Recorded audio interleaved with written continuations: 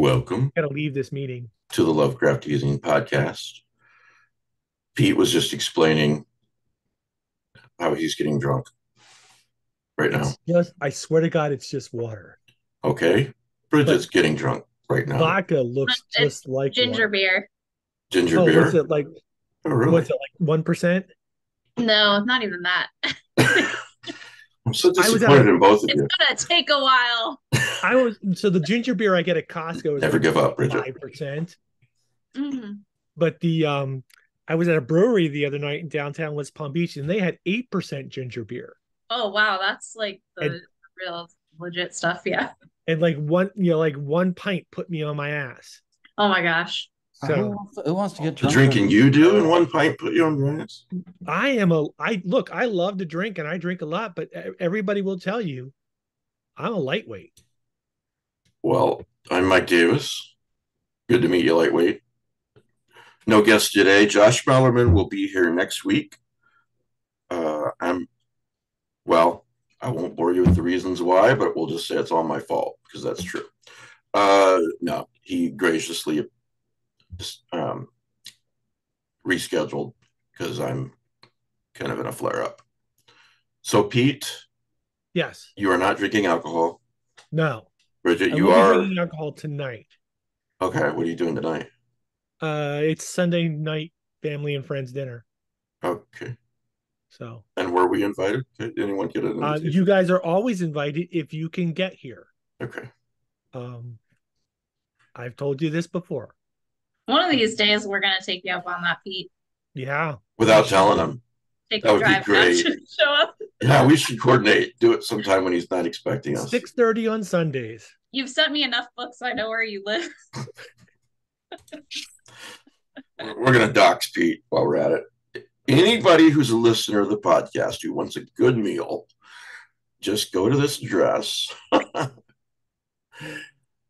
Ellen Ripley is on the show today. Hey, Ellen. Hello, How are you? Ellen Ripley, coolest warrant officer out there, aka Bridgette. That's really cool. Thank you. For those who can't see, Bridget's wearing an Ellen Ripley uniform. It's cool. It's a jumpsuit. Yeah. She's wearing a jumpsuit. It is. It's overalls that I made into. She's a fireman. He's just a fireman. I just need the orange cat to come in here to complete the look. Where's Daniel? Yeah, well, if for those of you who cannot see Bridget's outfit, you should check it out. It's really cool looking. And what I'm doing from not yesterday, but last week on in the audio podcasts, the first link is always going to be to the YouTube, just in case you feel like watching it instead of listening to it that week. I know some people always listen to it, some people always watch it, and some go back and forth depending on if they're on the road or not. So, do you guys feel like you're sufficiently introduced? Should we go move the mat? You just glossed over Matt. Oh, you. Yeah. Well, we can gloss over them if you want. I mean, I wasn't going No. to, but if that's what you want to do. Never. No, Wait, he's got a prize. Exactly a glossary. So Okay, so two things. First of all, we do have a prize this week. It is I think, either Eisner nominated or winning graphic novel volume 1 of Philadelphia. It's a vampire novel set in Philadelphia, and the art is just great. You could potentially win this if you send an email to ezineprizes@gmail.com. Put Philadelphia in the subject heading. We'll draw a winner. Usually it's in about 6 weeks or so. So you got plenty of time to get in your entry, but no chance if you don't enter. Now, the other thing, win if you don't play. I do Lovecraft eZine movie night. We were going to watch The Spider Labyrinth. I'd advertised it, but for some reason that is no longer streaming where it was a few weeks ago. So these things just go in and out of contract. We got to wait. It's just like that, 5 Million Years to Earth, that Quartermain movie. I can't show yet, but we ended up watching a folk horror movie from Malaysia called Roh, R-O-H. I think it means souls or something like that. Okay. And it's like the first Malaysian movie I think I've seen. Maybe it was a folk story, folk horror, and if you watched The Long Walk from Laos, you know folk lore from that area of the world, it can be just brutal. And so this is not, it's absorbing, it's interesting, but no happy ending, man. Yeah, The Long Walk was really great as well. I enjoyed that. So I'm always looking for good folk horror or cosmic horror movies from other cultures. So if you can think of any, just let me know and I'll put them on my list. So would you recommend ROH? Yeah, it is not, it's a little movie. Okay. It only lasts an hour and 20 minutes. It's got what, maybe 6 actors in the whole thing. There's essentially one set. And it is all just, for me, it's all just very alien. I don't mean that in any kind of bad way. It's just so different than my experience, the way that they're living in this isolated, essentially a hut in the middle of the jungle in Malaysia with essentially no neighbors. And they're struggling. They're poor. They don't have anything. But even if you don't have anything, something can be taken away. I think it's hard to say because it wasn't like I said, "Ooh, that's great." It was just so absorbing because maybe it was the cultural stuff, but also, well, if a movie is absorbing, I would say it's definitely worth a watch. Yeah. So I really would be interested in other opinions if anyone else saw it. I enjoyed it. But I also wonder if it's the reason I enjoyed it so much because it was from Malaysia. You know what I mean? Yeah. What did the other viewers think last night? Well, we were all kind of like, well, that was very cheerful. Bridgette, you're drinking ginger beer? Yes, it has probably less alcohol than kombucha. Is there a point, or is it just the taste? Or is it the point to get drunk very slowly? No, it's like the taste of ginger beer. Doesn't it just taste like old ginger ale? Yeah, it's good, Okay. but it has a little more bite to it. That's all. Is it what's the brand? Is it Butterbung or? Oh gosh, of course you'd ask me that. I don't know. Never mind. Forget it. Just forget it. Well, I didn't know this was going to be a connoisseur kind of. yes, I'd rather have as Tom Waits said, a bottle in front of me than a frontal lobotomy. Yeah, maybe. No, this is more of like a mixer thing if you're going to go that route. Yeah. Okay. All right. So we're talking about movies. We are. I mean, yes. Are. Yes, have some. I'm going to recommend Come Play. I think it's on Paramount Plus. Can you give a synopsis? It is on Prime Video. Was it for Prime? Free. It's about an autistic child who makes contact with another entity on a laptop. One of these apps that highlights faces. Yeah. Okay. Is it really good? Was it eerie? I put it on as background noise, because I like to watch TV while I do something else, and I ended up putting everything else away and watching it. Ooh. It's not as good as Z. Oh, I loved Z. And Z was really good. And then there was that other one. Yeah, we all watched something else at the same time, and I never can remember what it is. Yeah. Was that the Daniel Isn't Real? Yes. Yes, Daniel Isn't Real. Thank you. Of the 3 movies, I think Daniel Isn't Real and Z are better, but I like Come Play just as much. Daniel Isn't Real, of that one and Z. I liked Z better, although I would rewatch Daniel Isn't Real, and the book was interesting as well. Yeah. It had a different title. I can't remember what the title was. Yeah, I have it downstairs. I don't remember what it is. Was it Adam something? I don't know. Yeah. And the other thing that I just finished watching yesterday was the first season of The Last of Us. I hope everyone has their pen Really good. and paper ready for all this. Yeah. And like I enjoyed it, but I'm not so sure it was all that. I couldn't make it through the season, It's sort of, but I would say that the third episode was one of the best hours of TV. I think it was the third that I've ever seen. About the two Okay. guys who meet. yeah. Okay, so I think that episode alone is great. Mhm. Could be a standalone even. It could be a Yeah. standalone. And note that there's only one scene with the infected in that whole episode. So you could make that, and this might be my complaint, is that the vast majority of the films have absolutely little to do with the actual monsters. It's zombies. We can spoil it. Yeah, It's it's a fungus. They're zombie. not zombies. They're fungi monsters. They're fungi zombies. Well, But that's you know, just and the girl when with all they- the gifts. yeah, it's a little different than the girl with all the gifts. But I think the problem I have with it is that when they do show up, they're kind of used as Deus Ex Machina, like they get the characters out of trouble a couple times.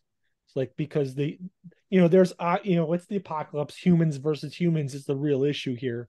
Yeah. But it's like everyone's about to be shot and killed because there's no other way out, and then all of a sudden, the whole place is swarming with fungus zombies.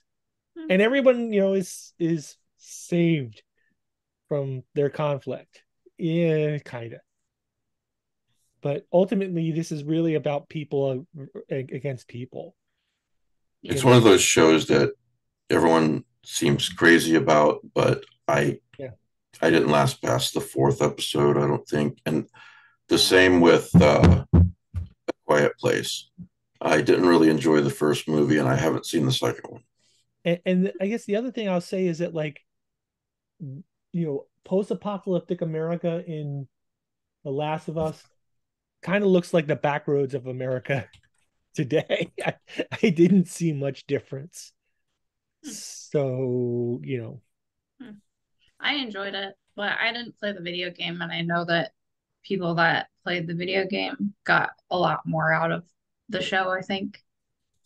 Because it was more about the nostalgia and just seeing it play out in a film, TV show format, I think. But I still enjoyed it, but I like zombie genre. So the interesting thing about that is Logan loves the game. He did not watch the show with me, but like he was in the living room a couple times, and he was watching the guy, forget his name, Pedro Pascal. Yeah, and he's like, just something like, I don't like this. That he seems like an asshole, and he was not an asshole in the game. Is what Logan said. He's a total asshole in the movie. Yeah. But that's part of the character for the film, for the show. I don't want people to get me wrong. I like the series. I think it was a well-produced, well-directed, well-acted series. It just didn't do it. I don't think it broke any new ground. I would watch it again, but it's something that we've seen before, and there was one of the things that and Matt brought it up. One of the things I liked about the girl with all the gifts is the ecology and evolution of the monsters. We got to see a lot of that. We didn't see much of that in this series at all. But we saw like a ginormous shroom monster. Yes. That was actually really cool. They'd never put anything like that on screen. Matango.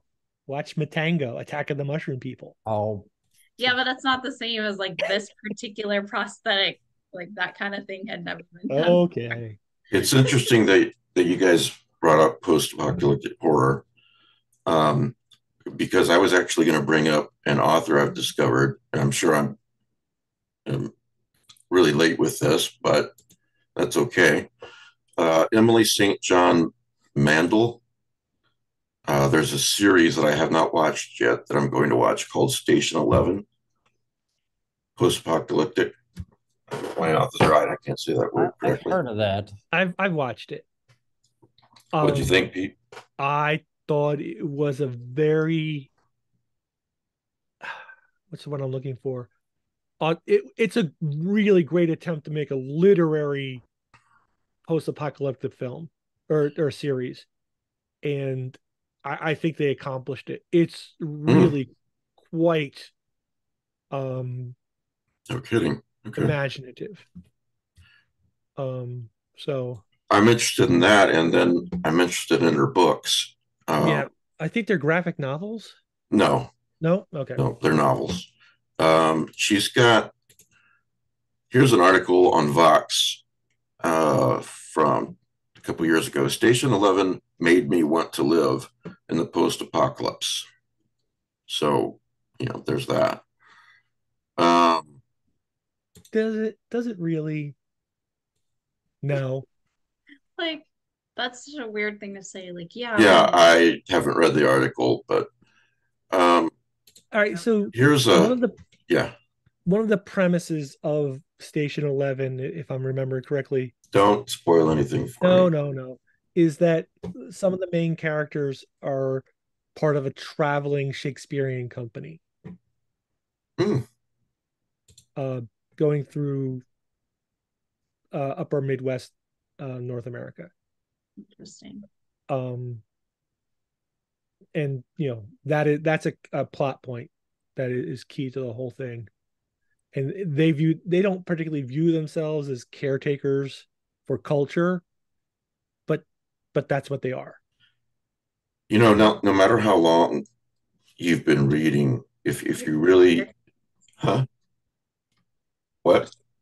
Art as a caretaker of culture? No, you don't. Yes. Really, now tell me how that made you feel. And no matter how long you've been reading, if you're a person who really loves to read, and you view it as an exploration of minds, of experiences, of stories, there's a great feeling when you discover a new writer or a new series that it just fills you with, at least me, it fills you with this joy. And I had that experience last night when I was doing a Google search. For some reason, I was in the mood for this kind of fiction, post-apocalypse fiction. And apparently, at least one of her books are, because she came up. And here's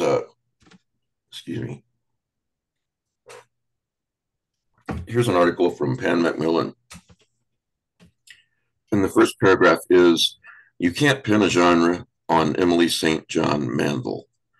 By the way, that's just how it sounds. I'll link to her at Amazon in the show notes. Emily St. John, Mandel. Mike, I think it might be pronounced St. John. St. John. Yeah. What are you talking about? St. John, I think, is generally pronounced St. John. Is it really? Yeah. Learn something new every day. Well, that's definitely not how it sounds. The only St. John I knew was like some actress in the 80s, right? What you can be certain of, though, is the virtuosity of her writing. The best-selling author of 6 novels, her breakout success was Station 11, which was followed by The Glass Hotel, selected by President Barack Obama as one of his favorite books of 2020, and her most recent, Sea of Tranquility. All very different, they can be enjoyed as standalone novels and are also in brilliant, intriguing conversation with each other. Here you will find prose as precise and clear as glass, intricate, meticulous plotting, and an underlying feeling of otherworldliness. See, we're still talking about weird fiction, with characters living strange twilight lives. So I'm excited. I started reading Sea of Tranquility last night. And so, I mean, I didn't even know that Obama had recommended that book. So That's interesting. Yeah, so I'm 9 years behind the curve on this one, but that's okay. Well, we can't talk about post-apocalyptic stuff without, like, I was talking about Silo last week, and right. I finished the book Wool this week and immediately had to start the next book, and I'm a third of the way into Shift, which is the second book. And it's kind of mostly a prequel in the same universe. And it goes back into more describing, how the calamity happened. And I have to say it's even more profound than the first book. Like, is this the second book or the third one?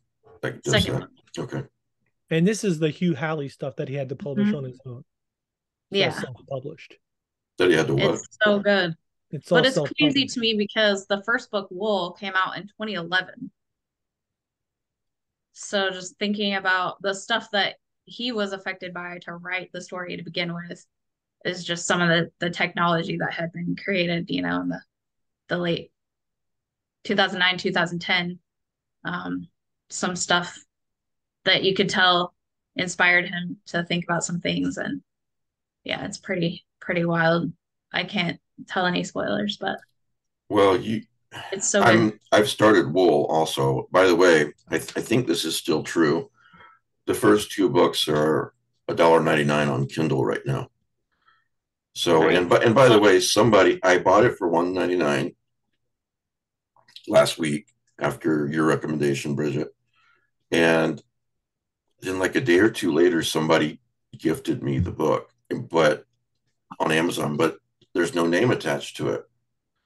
So I'd like to thank the person, first of all, but I can't accept it because I've already got the book. I don't know how that works, but I want to give them their $1.99 back. So, anyway, whoever did it, that was very nice of you. But yeah, I've got to finish. I started Wool as well. I got a bad habit of reading like 3 or 4 books at a time. And yeah, but you said the sentence what you said last week that really got me to purchase this book was that you said it changed you. Yeah, and I feel like the second book is even more. Oh wow! Changing me. It's crazy. I can't wait until you finish reading it so I can talk about it. Well, I'll go through that and then I'll get back to Emily's. What'd you say? Shazan from Angel. Philistine. I'm not pronouncing St. John correctly. So anyway, yeah, so I hope everybody's been writing all these down. Unless you're in the car, then don't write them down. Wasn't that actress in the 70s named Jill St. John? She wasn't St. John. Yes, I understand that. But then it's not St. John the Baptist. This is fascinating conversation, really. Watch this. Good. My head's just going to explode. I'm just going to forget I ever said anything. John okay. Yeah, you didn't even have to tell me to do that. I was already going to do it. All right, so a couple of ways for the listeners you can stay in the loop about what's going on with the podcast. If you want to. Yes, exactly right. Thank you. That was a fly ball, and that was a low fly ball, and you should be ashamed that you swung at that. Why? We knocked it out of the park. If I don't have any shame, Mike, it doesn't help. How dare you, sir? Well, I said good day. Good day. Call me sir. God damn it. Anyway, so you can stay in the loop through social media, such as that is these days. Lovecraft eZine on Patreon. I mean X. Just like it sounds. Lovecraft eZine. eZine. That's an E. Yeah, plus me. Yeah, I'm pretty sure it's pronounced eZine. Jeez. Yes, it is. A lot of people at the beginning pronounced it eZine. I'm like, it's short for electronic magazine. So that would be zine. Yeah. Wait, I got an itch on. Oh, he's flipping Matt off again. He's flipping us all off. Let's be real. Okay. Social media, I'm on Facebook. You can just, yeah, whatever. Is there anything but Facebook left? I mean, Not so much. Yeah, I Yeah. said the same thing to a friend, and like, I tell you, God, I would have taken my $44 billion or whatever the hell it was. It made myself a mansion out of nickels. I would have done And it something would have been different with better it. use of the money. Yeah, Twitter's burning to the ground, and I don't know, Facebook. The Blue Sky and Threads, they've got great potential, but the problem is people have tried them and they both dropped the ball. I mean, it's nothing but crickets at both of them. Look, just because your manic goth pixie girlfriend baby mama dumped you doesn't mean and you're a billionaire, doesn't mean the rest of us have to suffer. We are. Find a better, more creative way to channel your angst. Well, you can also stand. You're slamming him on Zoom. AI is gonna hear you. Yeah, I might have to use a different platform if Zoom's going to continue this. The problem is, Bridgette, he actually listens to this shit and takes it personally. Yeah, it's crazy. He's a nutter. He's crazy. Facebook Messenger, we've got a Facebook Messenger chat thread that you can join, and it is very low traffic. I mean, you can pop back out of there anytime, but I always include, it's basically a once a week thing with few exceptions. So those are the way you can keep track of the show. Just wanted to point those out, and all those links are in the show notes.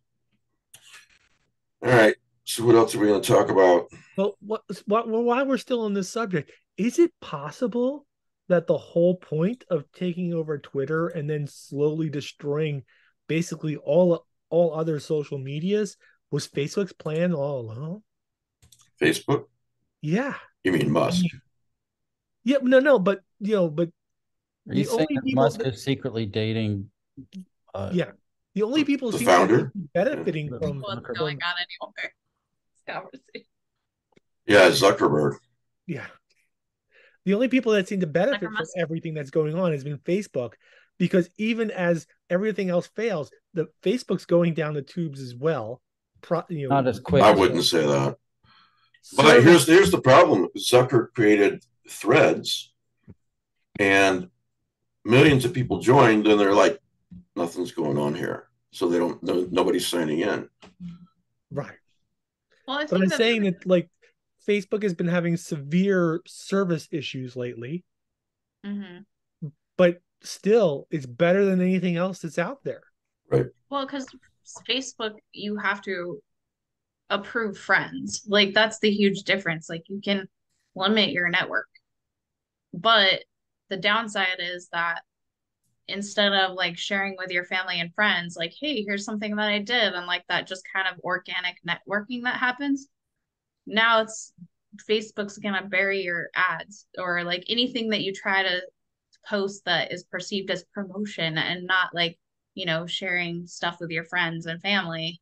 It buries it. It doesn't show it to people because they want you to buy ads. And so just you can't even use that to like, just network or like share things amongst friends, or, self-promotion is super frowned upon. But then you go to those other sites and it's like you're just dropping a fish into a huge ocean. So yeah, you're posting to the nether to maybe a few people that care. Like a lot of people are, not seeing my tweets as much as they used to, and I'm this close to just saying screw it and delete the account. Are you still tweeting, or if you're I not? have no idea. I think he calls it posting now. Oh Lord. Because yeah.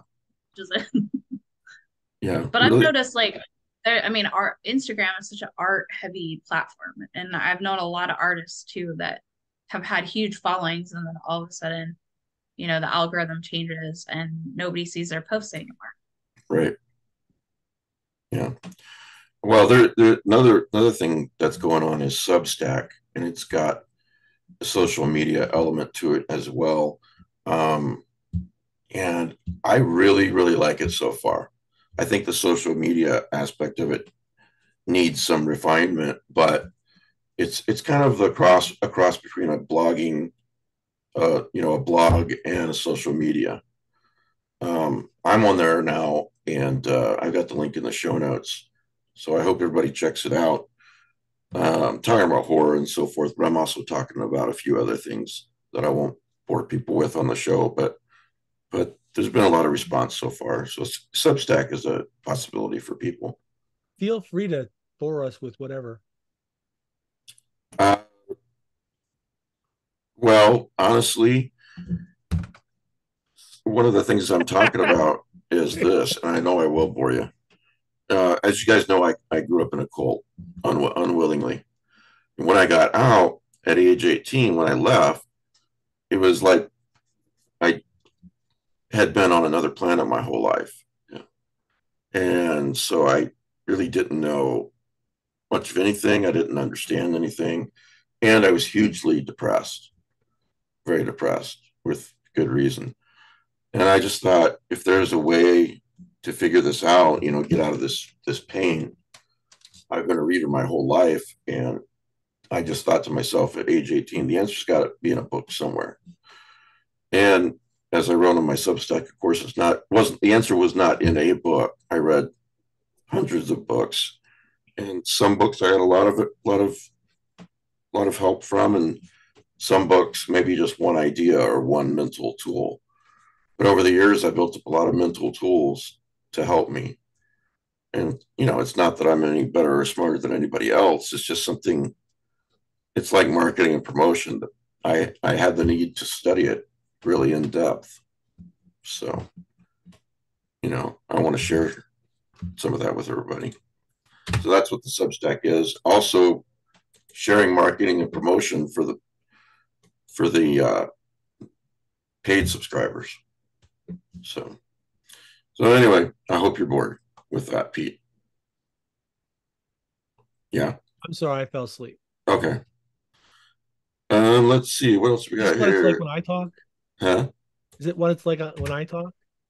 What? Oh no, I'm very interested in everything you have to say. What'd you say? Just kidding. Speaking of $1 or 99 cents today, I think it's 99 cents in Televore. Star Trek: The Next Generation book 45 is on sale on Kindle, and some of it's about the Great Rift. Are you familiar with this in Star Trek? Well, some reviewers have called it a cosmic horror Star Trek Next Generation novel. Oh, cool. Okay. So I plunked down my 99 cents in Televore, just like it sounds. I think. What else we got here? Oh yeah, disappearance. Go ahead. Oh no, I was just gonna interject, but you have a list. No, just a very short list. Disappearance at Devil's Rock is $1.99 today. Also, so if you're listening to this a year later, it may not be $1.99, but it is right now. So what were you going to say, Bridgette? I was just gonna say, speaking of movies that I watched, so I watch a creature feature on YouTube. So they show like a lot of really old movies, which is just like a comfort space for me. Mm-hmm. And I watched the movie Mephisto Waltz from like 71, 72, like a really, really young Alan Alda. And I have to say that was a pretty interesting movie. It was not the best movie I've ever seen, but it was enjoyable. It was kind of a interesting spin on well, you could almost say Thing on the Doorstep, or you could say Skeleton Key had some vibes along that zone. But yeah, I thought it was a pretty interesting movie, and it had music as a huge plot point, so that's always a bonus. Yeah. Yeah. Have you all ever seen that movie? I don't think so. A long time ago.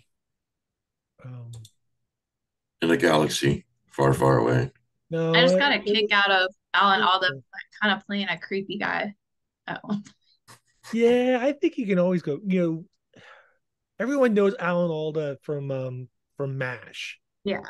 but every once in a while I rewatch MASH, and there's a couple episodes. I think there's a lot of episodes, but there's that where he like some of the stuff he's doing is funny, but also could be crossing the line.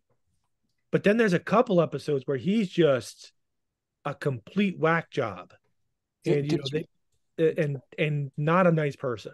there was a movie from the 90s, maybe mid early 90s. I think it was called, was it Whispers in the Dark, where he played a psychiatrist, and one of his proteges is breaking up with her boyfriend, and he and his wife are trying to help her through it, and someone's stalking her. He ends up being the bad guy, and it was like he started playing like the real goody two shoes friend, family man kind of thing, and then by the end he's just uh you know, something out of Hitchcock kind of creep. Oh wow. Uh oh yeah, I see the follows a Manhattan psychiatrist who finds herself in the midst of a homicide investigation after one of her patients is mysteriously murdered. I mean, I never heard that plot point before, but The other one I always like is, still and they intriguing. find I'm that things gonna are watch not it. as they find that things are not as they seem.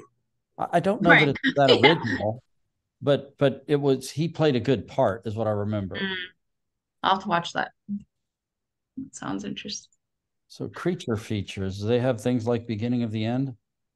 Probably. What's nice too is that they have because they get the permissions, to show the movie on their show.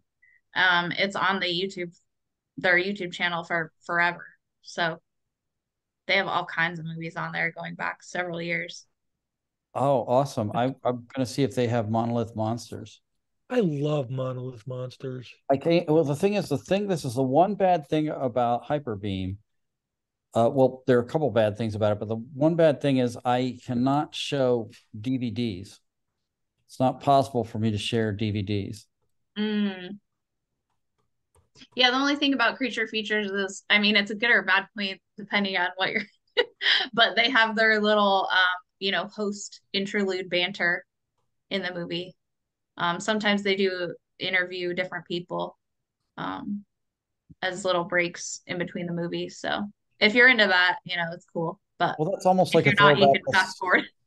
That's like throwbacks to Saturday Chiller Theater, though, Yeah, isn't it? exactly. Exactly. So Hyperbeam, you can't use DVDs with it. Are you sure? Oh, yeah, I'm pretty sure. Well, I've not been able to make it work or find out where to make it work. Yeah, but you have Figure it an out. AOL email address.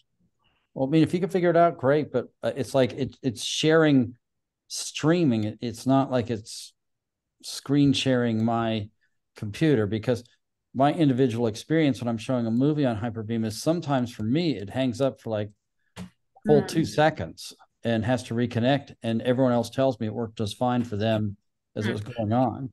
I And remember when I was trying to figure out how to show a DVD on Cast, that there was definitely a learning curve, and I had to get some kind of third party um, program to get the sound to work because it was different with the DVD for some reason. But I know that's not totally relevant, but If anybody out there knows how to use Hyperbeam and DVDs, there you go. shoot me an email, lovecraftezine@gmail.com. Man, I'm sorry. I know that this has been so hard on you. it's just, no, it's like there's some DVD. I acknowledge your pain. I have like what's the one that Rick Lay wrote, a big paper on the Lovecraftian influences on it. What's that? 1960s black and white. Dark Intruder. Yeah, Dark Intruder. I wanted to show Intruder. Dark Intruder and Monolith Monsters as a double feature. I got the DVDs. I can't do it. I got best ofs from the film festival I want to share. But there's just some things I'd like to do that are You brave little soldier. You're But the too other precious thing for this world. it's like I also have issues with certain streaming services that don't let you do it. Like it's not working for me with Netflix right now. I already told you why, and it's not ever going to work with Netflix. Yeah, I know. No matter what streaming's no matter if you're using Hyper-Beam or something else. That's on Netflix. They don't want you to share anything with your friends and watch anything with your friends, apparently.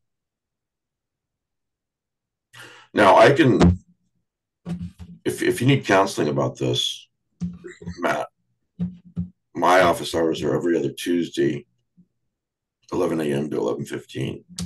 So if you want to make an appointment, talk about it. Or he's ignoring me. Just meet everybody for group therapy down at the bar, like everybody else. All kidding aside, I really appreciate that Matt does this every Saturday night. It's a fun thing. So we had like 10 people at last night. So that's great. Bumping between like 6 and 10. Yeah. Yeah, just go to we have a Facebook. No, we don't. Just go to the Facebook Lovecraft eZine Facebook group. And if you're not a member, just ask to join. And Matt posts this every Saturday and with instructions on how to get in there. So it usually starts about 9:30. He starts playing things about 9:30 p.m. Eastern time every Saturday night. And the movie starts at 10 p.m. Eastern time, 9 Central, right? Is that correct? That's pretty much it. Yeah. Okay. All right. What else do we have to talk about? This is pretty cool. Amicus Productions rises from the grave with In the Grip of Terror horror anthology. You familiar with Amicus Productions? They used to do anthology movies. Yes, they were kind of like the poor man's Hammer House of Horror. Well, they're coming up with a new film called In the Grip of Terror. The poster is really cool looking. Let's see here. I can screen share. This is an article on Collider. And there we go. See that? They're going to do articles from, they're going to do articles from, or stories from Lovecraft, Ambrose Bierce, E.F. Benson. So this is a really good thing. You guys seem excited. Did you do that, Mike? Hmm? All right, so I don't know what you did. What? But you took me out of full screen mode when you did that. When I did the screen share? Yeah. Why are you in full screen mode? Because I like to see your big smiling face. Why wouldn't that be? Wonders of Zoom. You'll have to ask your AI assistant about that. So, yeah. There's this. Yes, Pete, I am trying to get underneath your skin with the fog. I'm also trying to get under Kelly Young's skin. Because The Fog is one of my favorite movies. Do I think it's Lovecraftian like the video says? No, I don't. But I knew it pissed both of you off. Yeah. No, I just think it's like, tell me you've never written or read anything on the subject without telling me you've never read or written anything on the subject. To call The Fog a Lovecraftian movie has to be the stupidest thing you could. It's stupid. It's the stupidest thing I ever heard. Did you actually watch the video? Yeah. I didn't. I just wanted to annoy both of you. It's just, oh my God, it's a ghost revenge story. Well, my work here is done, I'll tell you that. Well, I mean, but no. There's references to like Arkham Reef and so forth, but it's not. Yeah. What, man? It's not that good. I mean, it's just a 1980s cheese fest. Muting. I just muted you. No, in the look. It's in just the a cheesy movie. It's like it's okay. Who says a cheesy movie isn't good?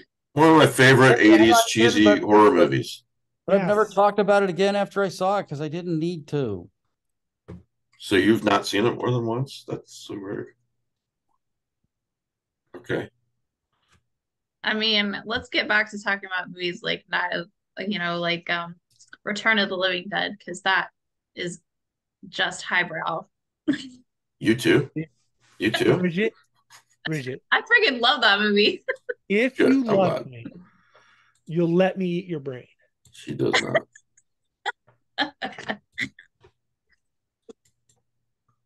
Yeah. Okay. And We can send think more about whether a paramedics. strawberry is really a berry, but do you really care? And for paramedics.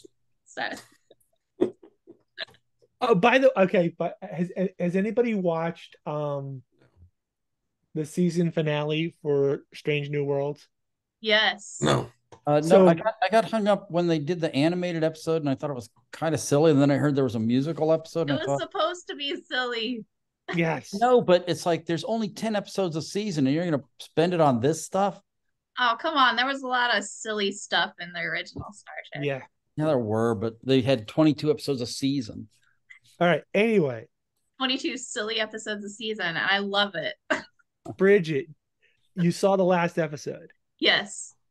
So did you catch the reference to Firefly? It's like they disguised the ship as with all the Oh, yeah. Yeah. yeah. It's like, Yeah. oh, a zombie ship. Yes. Pretty standard. There's like a bunch of movies. Yeah, it's just like zombie movies. I love that. And then Spock's like, "What's a zombie movie?" Yeah. That was awesome. Anyway. Yeah, There's and a- the Gorn. Oh my God, the creature design for the Gorn was just freaking awesome. Yeah. It was so good. My wife is like, wait, the Gorn have spacesuits? Oh my gosh, it was so good. Why wouldn't they? I mean, lizards need to breathe. Yeah, no, I don't. Yeah, it's just sort of like, but then I took a screenshot of that scene with Spock in on the bridge, and then I compared it to a scene from one of the Alien films. Mhm. Man, they nailed that. I mean, I had mentioned that they were doing an homage to Alien when they made the Gorn appear the first time, but they nailed that whole scene. Yeah. Yes, it was. I'd heard that too, that they were using Alien as a reference, and I thought that was cool because Star Trek First Contact, Jonathan Frakes directed it, and he literally said that he got a lot of ideas from the Alien and Aliens for First Contact. So I thought that was really cool too. There's a couple movies coming out soon. One's coming out next week. Talk about this one first. This is from Bloody Disgusting, a brand new Lovecraft-inspired horror movie. We'll know when we see it, right?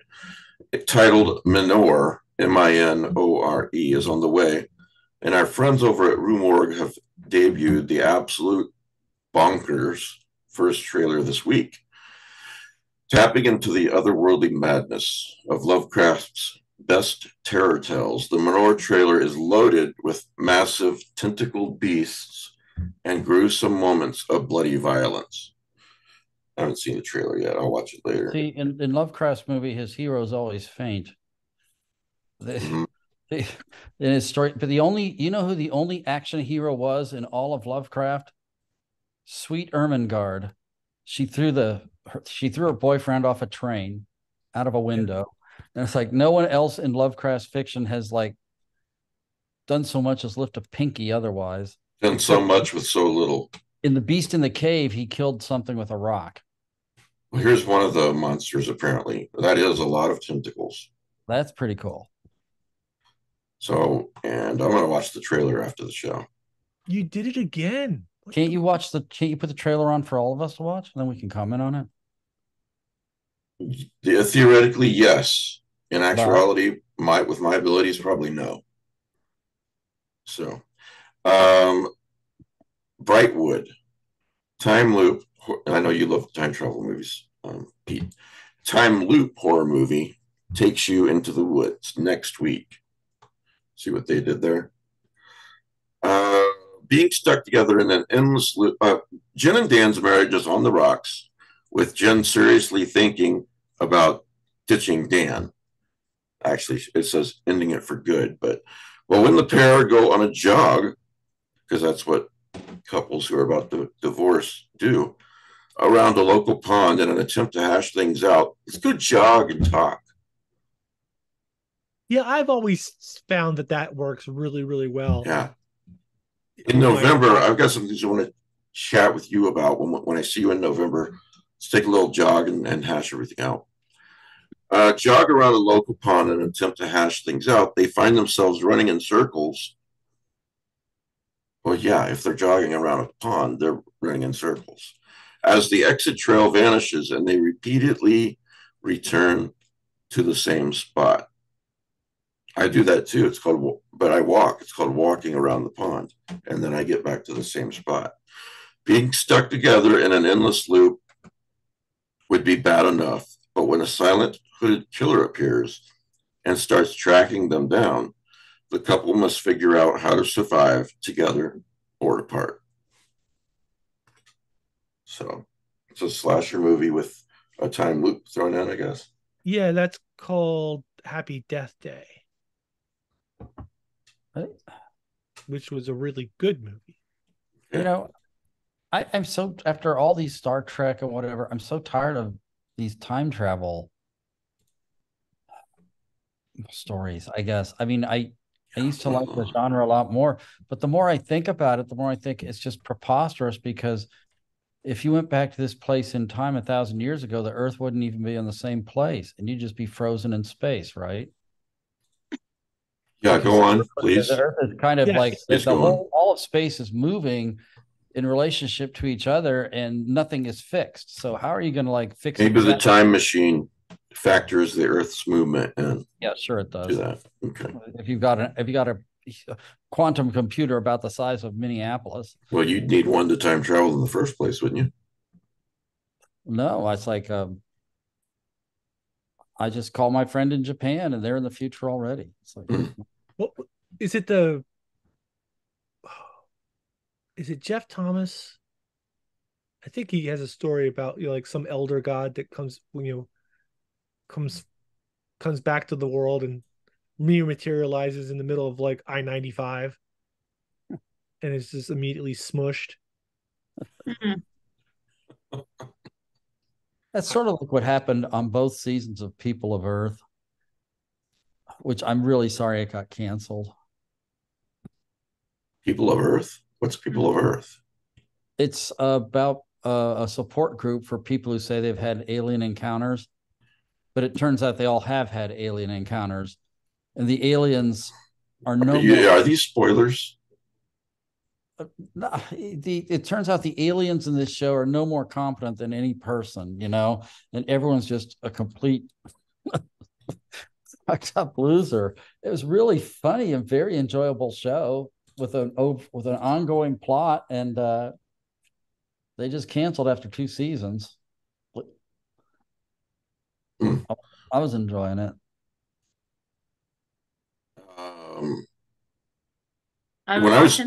Yeah, go ahead. I've been watching the trailer for Brightwood in the background, and it's really interesting watching it without sound. And it's like I pretty much already kind of tell what this movie is, but I still want to watch it, because to me it seems like less like, oh, it's trying to be realistic time travel. I think it's more allegory. Just watching it, it's like, a couple, and they're doing something mundane, and they're doing it over and over and over again amidst trying to work out issues and things. And then they show the shot in the trailer that's like her in the hoodie. So I think they give away everything in the trailer. Yeah, so I think I hate that. I think like the people fighting them are themselves, like they're fighting themselves. I think it's all psychological allegory. I don't think it's trying to be anything real. But that's as bad as What Lies Beneath. One of the trailers gave away something about the husband. Yeah. Which if you know that going into What Lies Beneath, you're not going to enjoy the movie as much. Yeah. Oh man, the trailer just ruined this movie for me now. It kind of did, but I still want to watch it, because I'm like, what are they trying to say? It's interesting. But back to the time travel thing, I I don't know, like when I think about things like that, like time loop or stories like that, I don't think I think the whole point is they're out of time and space as we know it. So it's different. Yeah, man. I think it's almost in an alternate universe at that point. So it's not affecting or being affected by our universe. It's like when a bubble rises up from the liquid and it's on the top of the liquid. It's like something else at that point. So there was a really bad time loop movie called The Triangle. Oh my gosh, I love bad. that movie. Actually, I it liked is it. bad, but I still enjoy it. It's bad, but it had some, it's bad in the sense that it was executed poorly. But I think they had some really good fucking ideas. Yeah. And she was executed many times. Yeah. I mean, as if you had a competent director, some competent actors, it could have been good. Bless you. It made you sneeze. Bless you. But yeah, it's like, and I kind of really loved like it's like, oh yeah, I'm out, and like, no, it's just, yeah, starting the loop again. Kind of like 1408 in a way. Yeah. In a way. Yeah, if you want to read a book, and you should really, all kidding aside, about just the ultimate time travel book, it's called The Man Who Folded Himself. You've read that, haven't you, Pete? Yeah, by David Gerald. Yeah, David Gerald, the guy who wrote the Tribbles episode and much more. I never finished the Qatar series. Yeah, that's okay. So we're talking about The Man Who Folded Himself. Yeah, Bridgette, Springboard. you obviously understand time travel much better than Carpenter here, so you ought to check that book out. So, yeah, I haven't read that one. I've read There Will Be Time. That's my favorite. Yeah, it's really good. What really about good. the chronoliths? Have you read the chronoliths? No. That's interesting time travel. I think actually, don't read any of the other books, but the first book, Hyperion by Daniel Simmons, has really got brilliant time travel in it. Oh yeah, I have that book. It's in my pile. I tried years ago. Yeah. I like Piers Anthony has a book about Chronos. What is it called? Something in the Hourglass. Bearing an Hourglass. Yes, Bearing an Hourglass. I really liked that book too. Their thought on time about how when Chronos assumes the job, he lives backwards like Merlin. Right. Yeah, that was neat. Bearing what? Bearing an Hourglass. I love that whole series. It's one of my favorites. I checked that out, but hang on one second, Pete. I just want to say there's a character who lives backwards in time in the Somnambulist book. Yeah, it's yeah. Anyway, go ahead, Pete. So Piers Anthony's Incarnations of Immortality books. Yes. Starts with death. On a Pale Horse. Yeah, On a Pale Horse. Then Incarnations of Immortality. I think there's 5 books in the whole series. 7. 7? Okay. Can I read? The 6th one's about Satan, and the 7th one is about God. Okay. Which is fascinating. You can read them as standalones, but they do cross over. Yes, the 6 and 7 you kind of have to read last, but you can read the other 5 in any order. Okay, that's good to know. Yes. Piers Anthony. Yes. Well, okay, so yeah, look, Xanth made a lot of money for him and continues. Yeah, good. Good on him. He paid for his whole life for that series. Yeah. But this series is not goofy like that. Yeah, this is. Have you read the books, Matt? I bogged down after 3 or 4. But by that time, I had gotten so sick of everything that came after A Song for a Chameleon, and he wrote this one book called Coyne, I think. Coyne. Yep. Yeah. And I thought I liked it, but then I realized I was really reading way too much into what the guy's writing. Can I read the time travel one first? Without it says this book too, Bearing an Hourglass. You know what? There's no book police that are going to come to your office and drag you out for. No, I just mean, is there stuff in book one that might not going to enjoy it as much. No. Okay. No, I you think can at read that the point first there was very Island. little overlap at all, right? All right. I think I 6 think and I read 7 the have to third be one read. first. The one about the three fates, basically. I read that one first. So I read them all out of order. Okay. But it's just you'll get more out of 6 and 7 if you've read the other ones first. Okay. I'll remember that. Okay. So, all right. I got bearing an hourglass up here. Okay, Minori, what else do we have here? Oh, this is really cool. Canadian, who is this? Michael Kelly's press. I'm blanking on the name. Undertow Press. He's doing an anthology called Northern Nights. He's got a call out to writers. You have to be Canadian because that's Right. what it's about. And this looks so great. I can't wait. So for years there was told him so. There was an anthology series called Northern Stars. Oh, really? Okay. That only was limited to Canadians only. So. He quotes a couple of things. Here's from Blackwood, the Wendigo. Deep silence fell about the little camp, planted there so audaciously in the jaws of the wilderness. The lake gleamed like a sheet of black glass beneath the stars. The cold air pricked in the draughts of night that poured their silent tide from the depths of the forest, with messages from distant ridges and from lakes just beginning to freeze. There lay the already faint, bleak odors of coming winter. Northern Nights. Did I say Northern Lights? I meant Northern Nights. Winter is coming is all I heard. Yeah. It's a proposed horror dark fiction anthology in the vein of previous anthologies of Canadian speculative fiction. I meant Northern Stars. There you go. Black glossy lakes, dark woods, ancient pines and maples, abandoned highways, ghost towns, preternatural light, the midnight sun, and uncanny valleys. I mean, I just can't. I wish this was already out. I'll have to check out Northern Stars. You're very well informed, Pete. And I just read a lot. Yeah, well, and it's a lot of useless trivia. It's the same thing, isn't it? No. And I say I've read a lot, but really what I've done is I've been to a lot of bookstores.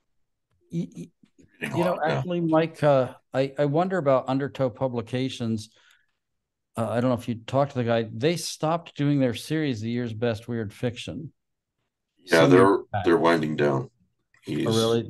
They're getting ready to shut or something? No, I don't think. I'm gonna ask him that. It's been several years since they put I just think that running a small press is really hard. Oh, it's time consuming, and it's very hard to even make enough money to break even, let alone pay yourself. Yeah. So I don't know. By the way, I'm not the only one who thinks that Pete is well informed. I was playing around with GPT-4 the other night. AI. Oh, we need to talk about that. Okay, we will. So I thought, all right, I'm going to do a vanity question first, and then I'm going to ask about Pete. So here's what it says about Pete. Well, I asked ChatGPT-4, and I also asked Google Bard. Okay. Here's what it has to say about Pete. Bard, I'm sorry, does not know who you are. GPT-4 says Pete Relic is an author known for his contributions to Lovecraftian fiction, a subgenre of horror that builds on the themes, settings, and mythologies established by H.P. Lovecraft. Relic has written numerous stories and novels that play with us in this universe, expanding upon Lovecraft's ideas and introducing his own unique takes. One of Rollick's notable works is Reanimators, a novel that brings new life to the story of Herbert West, a character from Lovecraft's Herbert West Reanimator. See how that works? Yeah. Rollick's tales often weave together various threads from the wider Lovecraft universe, blending characters, locations, and plot lines in inventive ways. Here's my favorite paragraph. In addition to his writing, Pete Rollick is a member of the Lovecraftian community and has participated in discussions, panels, and other events. I think that's us right there, the podcast, other events. Yeah, we're other events. Right, related to the genre. His deep knowledge of Lovecraft's works, I'm embarrassing him, and his ability to create new and engaging stories within that framework make him a recognized figure within the world of Lovecraftian horror. That's very nice, Mike. What did it say about me and Bridgette? I did not ask. But I will if you want me to. No, here's what I'm gonna say. It's all bullshit. No, it seems pretty close to me. Okay. It's pretty legit. Yeah. I mean, that stuff is out on the internet somewhere, and it's just... So, yeah. Well, that's my point. I guess somebody else, a whole bunch of other people said things like that. Well, it likes you. It really likes you. So here's what I'm going to say. There was a court ruling yesterday by a federal judge that said AI artwork can't be copyrighted. Good. So let's hope that spreads to film, literature, music, script writing, everything. There's an article about is AI going to destroy art and artists and so forth that I want to get to in a second here. But GPT-4 knew who I was, apparently. Its cutoff knowledge is September 2021, but it's a better AI than Bard. Bard knows who I am too. So it likes me. It really, really likes me too. I'll keep this short because Matt's looking pretty bored with us. As of my last update in September 2021, Mike Davis is the creator and editor of the Lovecraft eZine. Blah, blah, blah, blah, blah. Mike Davis has played a significant role in bringing together a community of Lovecraft enthusiasts through the eZine, as well as by hosting podcasts, video chats, and other events centered on Lovecraftian themes and horror literature in general. Under his guidance, this is nice, the Lovecraft eZine has published numerous stories, articles, and other pieces of content that contribute to the broader appreciation and understanding of Lovecraft's work and the horror genre. P.S. None of this would be possible without Matthew Carpenter and Bridgette Brenmark. Said that at the end. Nuh-uh, you. So it did mention that. No, I swear it said that. Yep.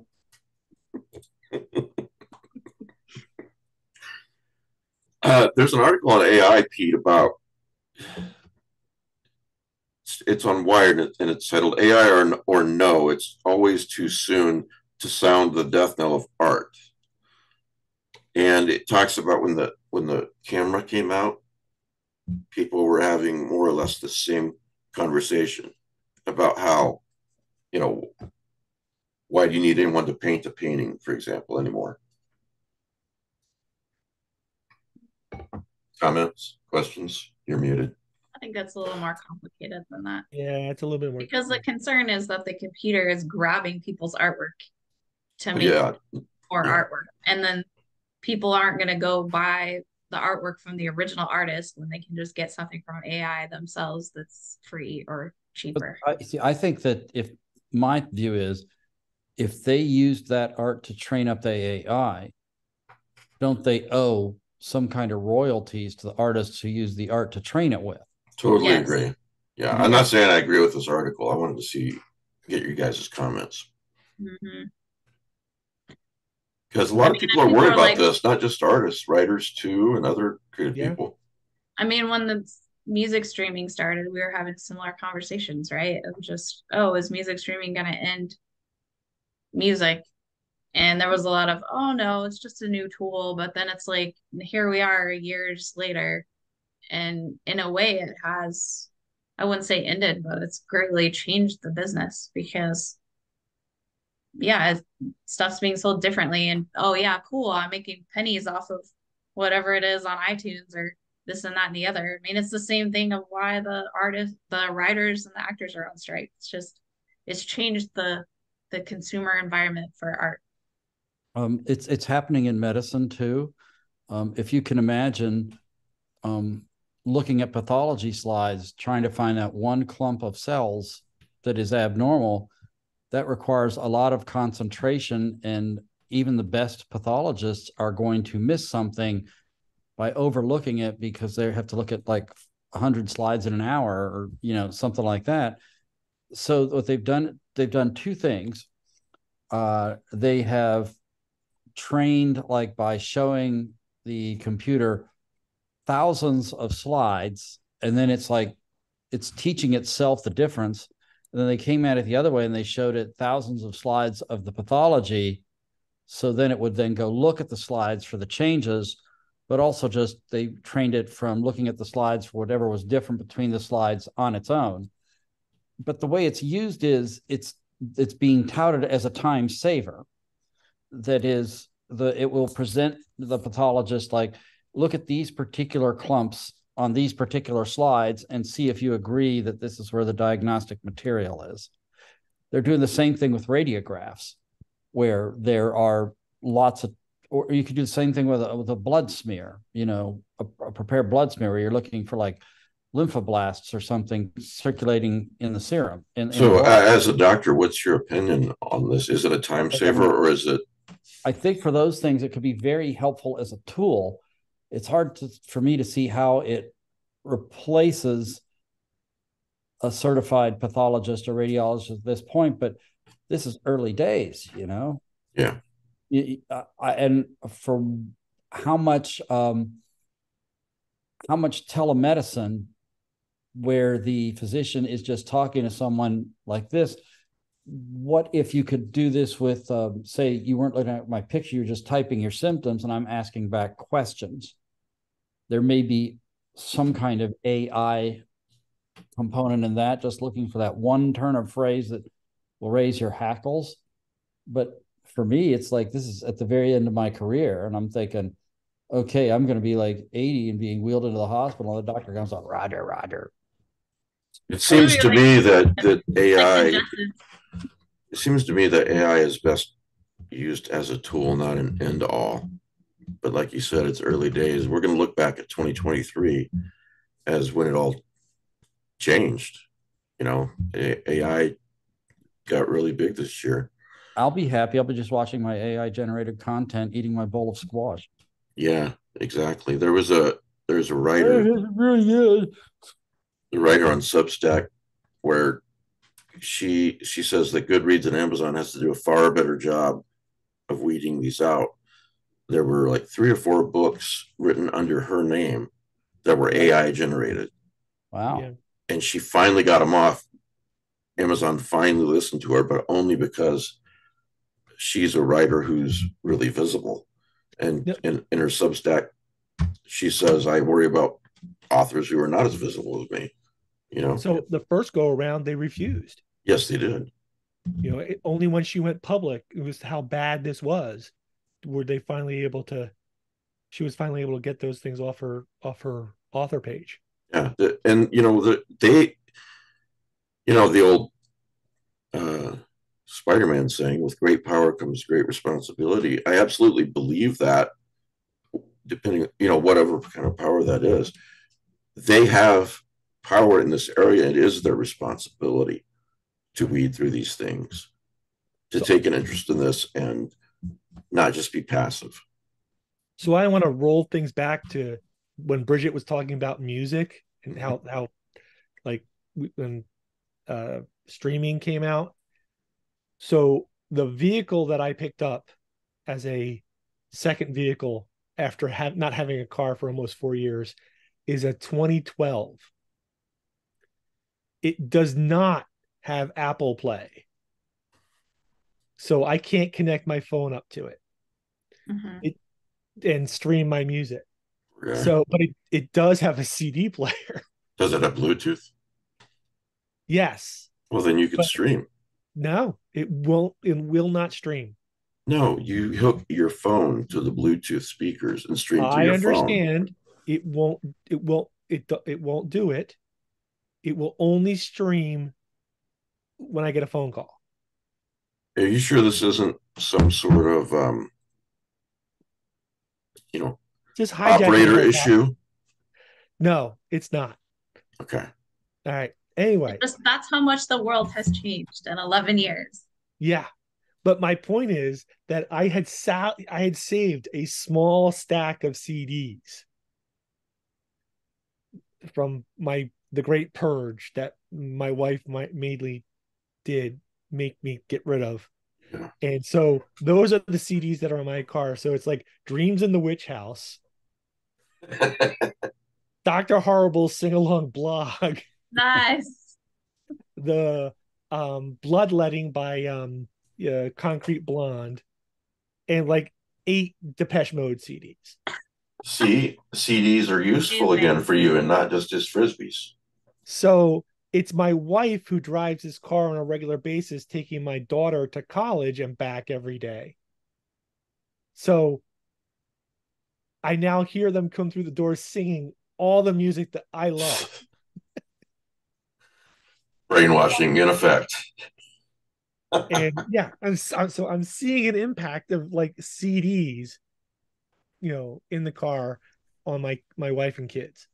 You know, this might sound hokey, but for everybody that's nervous about this stuff and other things that come up with technology and just in life, I think about Star Trek 6 when Spock says history is replete with turning points, you know, and it's so true. Things are going to change always. And you can't do anything about it. What you can do is control how you react to it and what you do about it. Yeah. On the other hand, I kind of like the guys that went after the cotton gins. I'm not talking about that. Well, no, but it's the same thing. Yeah. It's the whole Luddite movement was to go after, the emerging industrial complex. Well, I don't mean it in the sense that, Amazon should be passive. I'm talking about, your average person out there who's worried about this. And I'm not saying you should be passive either. I'm saying there are things that are going to happen, changes to technology that no matter how much you might wish it, you can't control it. You can only control what happened, how you react to things in life. I mean, I know we all know that, but it bears repeating, So there's also that tiny little island off India where they're still in the Stone Age and they kill everybody that comes steps 1 foot on the beach. Yeah. So they don't want us there for good reason. Yeah. Is that island still a thing? Really? Yeah. Nice. Yeah. Some missionary went there a couple of years ago and he didn't last long. Well, I bet he learned his lesson. He'll never preach to anyone again. No, he won't. Anyway, if you're Canadian, look up Google Undertow Publications and Northern Nights because they want stories from you. So yeah, all right. Shadows Over Main Street 3 is about to come out, right? Yes. Do you have a story on that? No, I didn't even know it was happening. I'm actually lamenting this. I'm so focused on some of my work that I'm not seeing calls for things. That's not a bad thing, Pete, to be that busy. You can't do everything as prolific as you are. So it's good that you've got all these other projects. It's not bad. It's a good thing that you wished them into the corn. Yeah, right. No, but the only reason I say that is because I kind of wish that I didn't have to buy the book. I would just get my author's copy. Oh, okay. Now I get it. You're gonna get a copy of the book. They're sending me a review copy, digital. Okay. Nice. I mean, I know you don't like digital. I hate digital. Maybe I can tell. Maybe you want me to try and talk them into a print for you? Yeah, sure. I'll try. But they probably don't have one yet. No, they don't. So yeah. Hey, check this out. No. Oh, Sherlock Holmes. Is the writing backwards? no, it's not. That's just for me. No, it's just small. Got this in the mail just out of the blue the other day. Wow. All these Sherlock Holmes books. Yeah, it's really nice. Just out of the blue, a Lovecraft eZine podcast listener sent them to me. Was it Alan? No, Because he's a big Holmes guy. this person did not want me to mention their name, but they sent it because I'm a big Sherlock Holmes guy. Okay. Yeah, isn't it nice? It's just really nice of him. Very nice. It's funny you brought that up It is funny. because you know that secret project I'm working on? Yeah. But it's a secret. It's a secret. Yeah. But he's just read The Last Bow by Arthur Conan Doyle. It's a genius idea. Yeah, we just not and this is how I want to talk about it. And I was there. Yeah. You saw the idea on the tree. You plucked it. Yeah. Anyway, but yeah, he just read The Last Bow. And he hated it. He finds it pretentious. So Yeah. anyway. That's great. I have all the Sherlock Holmes books on audiobooks read by Stephen Fry. Oh, nice. Oh, yeah. Fantastic. Yeah. Those That are is great. cool. Yeah. Let's see. Okay, so we Shadows over Baker Street. I mean, Shadows over Main Street. See, I've got Sherlock Holmes in the brain. The Lovecraftian anthology, Shadows over Baker Street. So That's an old John Peelin book from like 20 plus years ago. that you're Yeah. bitter about still. No, not that one. Oh, right. Okay. John Pellin left us all with a bad taste in our mouth. Did he? Is he still alive? No, No, he's he died. He was a big time smoker. Oh. And he died. Centipede Press had been selling his library. They still have a few of his books up for sale, I guess, to help out his family. Okay. Did you get the email today, Matt? What was the one that we were looking at? I forget. I think I ordered Cold Moon Over Babylon or something. Okay. I think he just put up Old Moon Over Babylon. I read that a year or two ago. That's McDowell, right? yeah. He just put up the Club Dumas. Yeah, that was the one that I ordered today. Oh, really? Yeah. It's a book about books. Yeah. That's one of the things that's so attractive about it. It's kind of like we just, for my book club, read The Unlikely Escape of Uriah Heep, which is really a book about people who read Dickens. Okay. The first third was pretty good, and it just sort of went on and on after that. And I only had to finish it because it was a book club, Yeah. Otherwise, I would have punted. But similarly, it's really a book for people who love books. So listen, remember, folks, that it really helps when you comment on the YouTube video. Tell me what you've been reading lately, because give me some recommendations, and let me know what you thought of the books that we've recommended, or whatever you want to say. I gotta run. All right. But remember, the prize is Philadelphia, so send an email to ezineprizes@gmail.com. Okay. Philadelphia in the subject heading. It is an absolutely boss graphic novel. I think everyone will like it. Did you say boss? Yeah. Boss. It's I'm down with all the Hepcats. I got this movie. Okay. Are those the Hepcats from Ulthar? Yeah. Okay. I'll see you. See you, Matt. We're almost done anyway. So, hey, I lost a couple of patrons, and I asked them why, and they said financial reasons, and that's very, very, very understandable. It had nothing to do with me hosting Friday night. No, I don't think so. Okay. I doubt it. They weren't there, so no. If you, this is the Patreon, literally, I really mean this, is the only thing that is keeping the podcast and the other Lovecraft eZine projects from in existence. In other words, if the Patreon is no longer there for some reason, or it goes down sufficiently, I can't do this anymore. I've got to make money some other way. And I'd rather do this. I think a lot of people enjoy it. And if you're one of those people, please consider it. Just Google Lovecraft eZine Patreon, or I've got the link always in the show notes.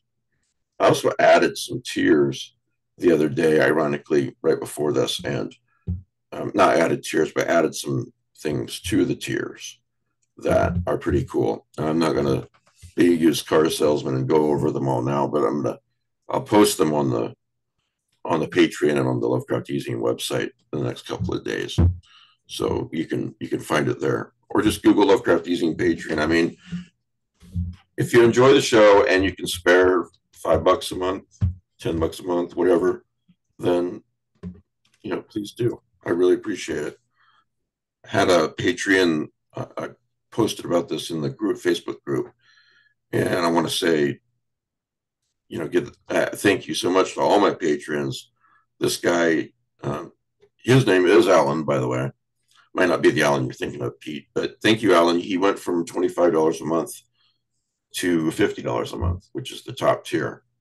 I really appreciate it. He sent me a note and said that hopefully it makes up for some of the recent losses. So thanks a lot. And that's all I'll say about that, other than to say free stuff to help the podcast is commenting on YouTube, reviews on Apple, reviews on Spotify. Those are the three main things that you can do. So anything else we want to talk about, guys?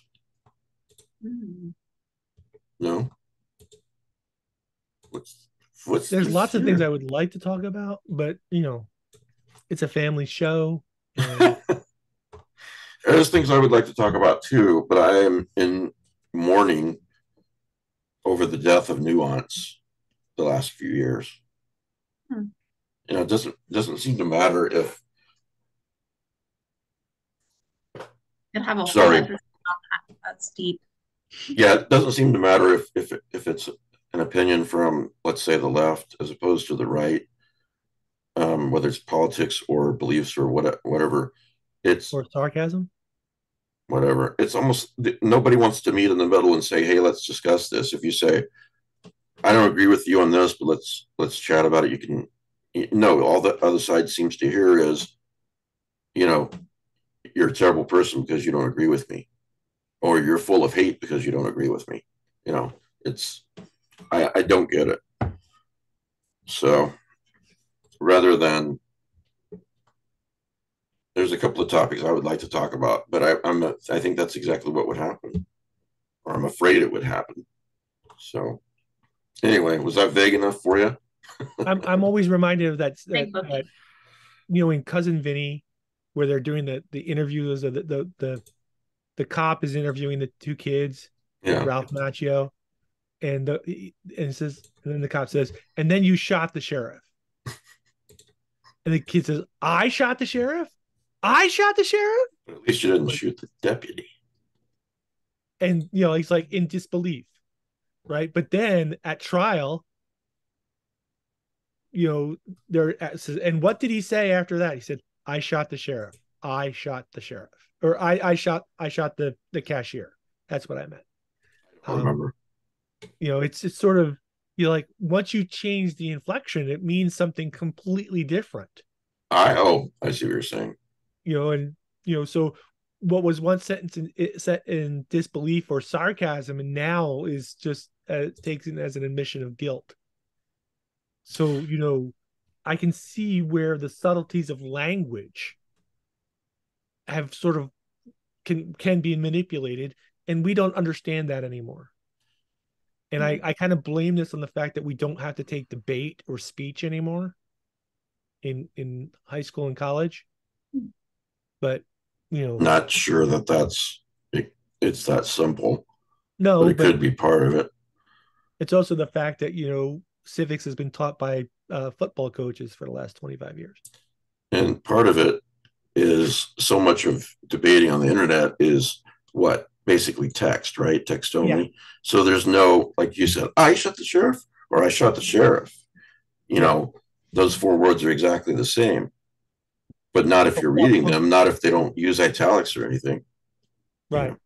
This goes back to the I had, let's eat grandma. It all depends on where you put the comma. Eat shoots and leaves. Yeah. All these games that you can play with text. Yeah. It's super important. And so anyway.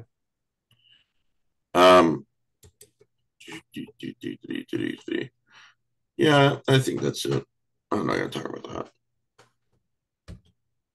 Oh, I did promise my cousin. This has absolutely nothing to do with anything. So if people want to tune out, you can. My cousin, speaking of being out of the cold, I worked in Fort Worth at this bagel place for several years, right? And my younger cousin needed a job. And so I got him a job there. It was basically every day he and I were in the back making bagels and standing on the bagel making machine, feeding the dough in, putting them into the oven. It was a fun job. But he thought, it would be a good idea one day to stick a kick me sign on my back. And I didn't notice it for hours. So I'm like, Brian, I'm going to get you back. He was like, he's a big guy. He's always been a bigger guy than me. So he's like, what are you going to do? I'm like, I'm going to get you back is what I'm going to do, kid. And so I let him forget about it for a few weeks. And then one day I put a niacin in his drink, like 3 pills crushed up with niacin. You know what that does, right, Pete? Does anyone? I did. If you take one niacin vitamin, it's going to make your face and your body feel really flushed. Okay. I don't know what it does for you, why people take it. And I don't even care enough to Google it. But I felt really bad about this. I felt really bad about this for 30 years. He got redder than red. He was sweating. He was dripping with sweat. And he goes in the bathroom. He's in there for like 45 minutes. And he comes out and he's like, you really got me back. So yeah, I was a terrible person at the time. Occasionally. Okay. You're muted again. You are a bad person. I know. Very bad person. I would never do that today. So wait, why did your cousin want you to talk about this, to confess after all these years? I told him I was going to talk about it. Apology. Yeah, it is a public apology. Okay, fair. It's a public apology. Yeah. Anyway, next week, I apologize if I bored you two and the entire listenership with that. But yeah, everybody, Mike's such a nice guy. Mike's such a nice guy. Not always. I haven't always been a nice guy. I had to learn to be a nice guy. Anyway, that says something. What? That it takes effort and time, to improve yourself. So well, it's like that old saying. Really I'm a man, but I can change. You're what? I'm a man, but I can change if I have to. I guess. Oh boy. I mean, but you're absolutely right, Bridgette. I mean, I had I didn't grow up with any good examples in front of me. So, but I did want to be a good person. I did want to do the right thing. I still do. And, we all learn to do better, hopefully, if we're trying. Yeah. I mean, some people get to age 90 and they really haven't learned from their experiences in life. They just don't learn the lesson and they're even crankier than when they were 18. But anyway. Oh, I thought we were admitting that that's our problem. That you're 90? No, that we haven't changed that much since we were. I thought this was like Grumpy Gus's Anonymous Club, and we're all just like, yeah. I too am a Grumpy Gus. I don't know, Pete. It seems like you're going to stick with this wife, if you ask me. Oh, well, yeah, but what she said is like the only we've both been married before, and she said the only way out this time is death. So, Well, if that's the case, if I were you, I'd be really afraid. Yeah. Yeah. I'm absolutely, terrified. I mean, that literally is the vow, so there's that. Oh, okay. I've only killed 3 people in my life. I'm just, You've only killed what? 3 people in my life. Your ex-wives? No, just one ex-wife. You killed her? Or she die of natural causes from your stress? I signed paperwork. That's all. That's Oh, I'm sorry, Pete. That's okay. Didn't mean to. No. I know it. You know it? Yeah, you've told me. I've told this story, yeah. She listens to you. It's sad. Yeah, it is sad. But that's all the listeners need to know. Yeah. Okay. Pete's a nice guy, too. And Bridgette's nicer than both of us put together. So, anyway. I don't consider myself. I tell people that I'm a good man. That doesn't mean I'm a nice man. And there's a subtle distinction there. I think that the scary part is assuming that you're a good person. It's like, no, it takes work to be a good person. It takes work. And I don't want to. I'm just not into it. That's great, Pete. Nice. Oh my God. Like, work at being a good person, or I don't know. You know what? You're a liar. You are. I'll tell you what, folks. You're a good person, so you're a liar. He has been a hell of a good friend of me. I'm not kidding. There have been times when it seemed like half the universe disagreed with something I did. And I disagree too, but I told you had a valid viewpoint. Yeah, but the point is, you were able to say, I don't agree with everything you said, but I'm still your friend. Yeah. And that's what we call children. That's what we like to call nuance and good friendships. Yes. And that's also a civil society means I don't have to agree with everything. Right. See how I circled back to the death of nuance with that? Yes. Yep. Okay. So. Good friend right there. I have a dream, Pete. It's not a little dream. It's just a dream. And my dream is, and I hope you don't find this too crazy, is that if a writer were to publish a book, that they would think coming on this podcast would actually be a wise thing to do. Yeah. Okay. All right. Josh Mallerman next week. Let's see who's after that. On that note. Yeah.